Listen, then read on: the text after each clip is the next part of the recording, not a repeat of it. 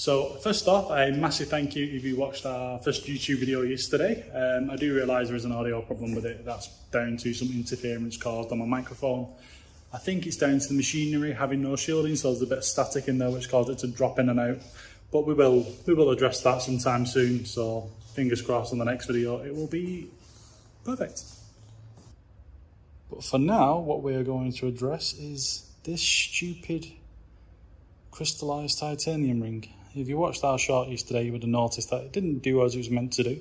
So what we're going to do is we're going to clean this up, get it back to being silver, and try some different acid.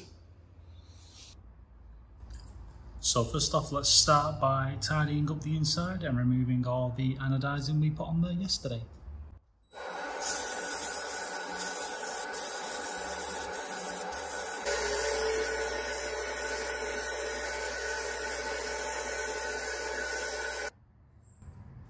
So here we have our new acid. This is a brick acid. It's essentially the same as the acid that I used yesterday, but it's about half the strength.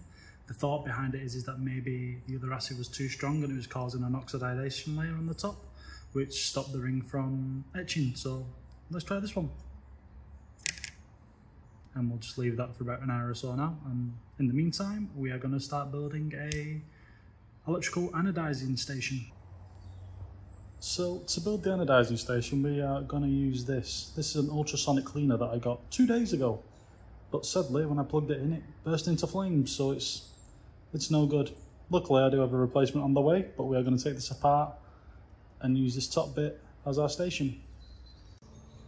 Well, that was nice and easy. As you can see, we've now got the electrical bits out. So I'm going to detach this from this board, then put that back onto there, and put the legs back on. The reason I've removed it is because when we run an electrical current through this, I don't want any of the capacitors to actually build up a charge and potentially shock me. So yeah.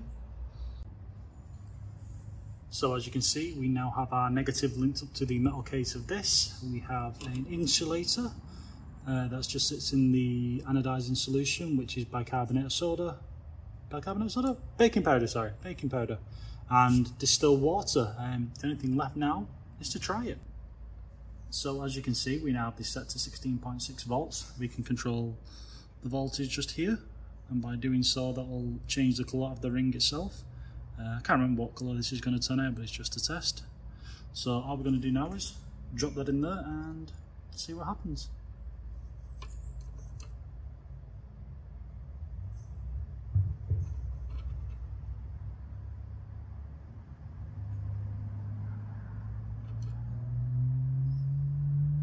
So that's changed to bronze. Don't know if you guys can see that. So we've got a bronze colour on that now. So increase the voltage to like 20 odd, and I think that should take us to 26, is it? Should take us to blue, so let's try that. So as you can see, I don't know if you guys can see it on there, it is changing colour. And that gives us a lovely blue colour now. So yeah, works a treat, perfect.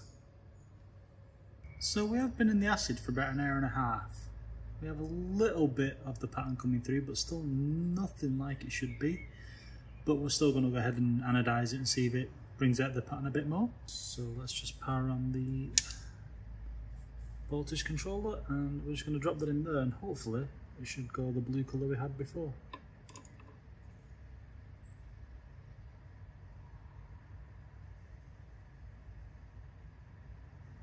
Just got to wait for the amps to drop to lower. 2, 1, there we go. As you can see, we have got a pattern starting to come through. So what I'm going to do now is I'm just going to sand that top layer off, get that to a quick mirror finish, and just try and anodize that top layer, see if that actually helps any. As you can see the pattern there. It's still not how we want it. So what I'm going to do now is I'm just going to sand that top layer off, get it to a shine, and basically just anodize it without an etch and see if that makes any difference. Right, let's try that again, shall we? Just waiting for the amps to drop. 3, 3, 2, 1. That means the anodizing is finished. Again, an amazing purple colour, but still not the crystallised look we're looking for. You can kind of see the pattern starting to peek through, but we definitely need the etch on there. But again, the acid I've got doesn't seem to be working, so back to the drawing board. So I hope that gives you another insight into what it can be like making rings. It's not all rainbows and unicorns, sadly. Again, this was another failed attempt at doing the crystallised titanium. I knew it was going to be difficult, but we seem to have an issue with the acid we're using. So we're going to have a look at hydrofluoric acid. That was hydrochloric we've just used. And fingers crossed that will hopefully bring out that pattern we are looking for. So again, if you enjoyed the video, please like, subscribe, and I'll see you in the next one.